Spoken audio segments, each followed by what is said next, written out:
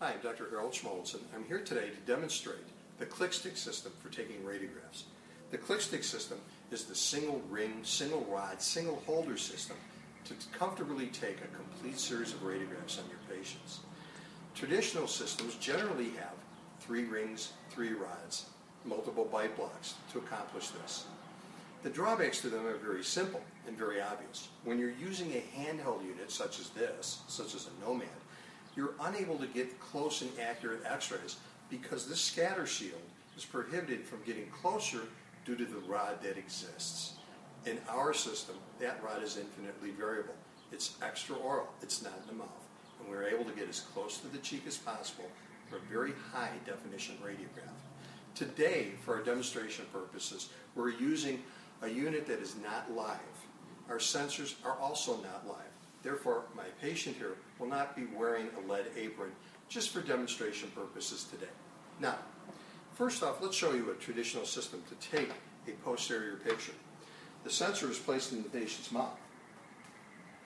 When the patient bites down and we're going to use this handheld x-ray unit, we can only get as far or close in as possible as the length of the rod. The rod is closing in and clashing with this. Now, with our system, the Quickray system, when we place the rod in this position, what we're going to do is we'll show you how this is done. In this case, I'm just going to reposition this so I can show you exactly. In this case, we're going to get this upper right-hand shot. I'll have the patient close down on it. Now notice, I'm going to push this as far in as possible.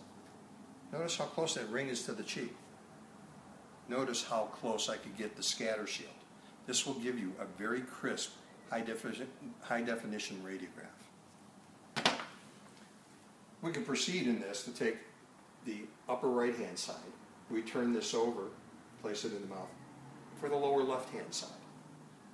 When we take this out, this is our learning curve, just so you can see. All you have to do is take the ring, place the ring on the opposite side.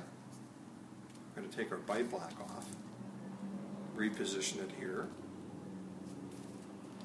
The sensor in this case would also have to be repositioned. And now we're ready to go to take our upper left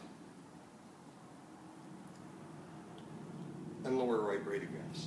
Again, we can push this in to get as close as possible without interference of the scatter shield. To take an anterior view, all we have to do is simply take this off, replace the bite block with the anterior, and again the patient would bite down for the 3 uppers and the 3 lowers. If there is any problem with this getting close or you're concerned, what we do is we just turn it around like we showed you on the left and right hand side, just so you don't have to worry about this getting close to the cheek on that particular side. Last but not least, we have bite wings.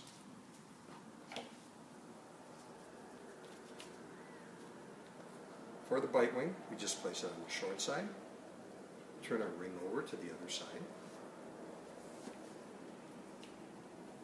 have our patient close down, and again, see how we're going to get close? We just move that in as close as possible. We take our bite wings on this side, open please, take our bite wings on that side, open please. So, in conclusion, we have shown you a simplified radiographic system that is more comfortable to the patient, easier to use, and has the ability to work with handheld units. Hi, my name is Lynn and I was the model today for the Quickray system. So Lynn, you had the first system in your mouth, which was a traditional ring and rod system, and then you had the Quickray Clik Stik system in your mouth. Can you tell us which one you felt was more comfortable? Absolutely. The Quickray system was significantly more comfortable.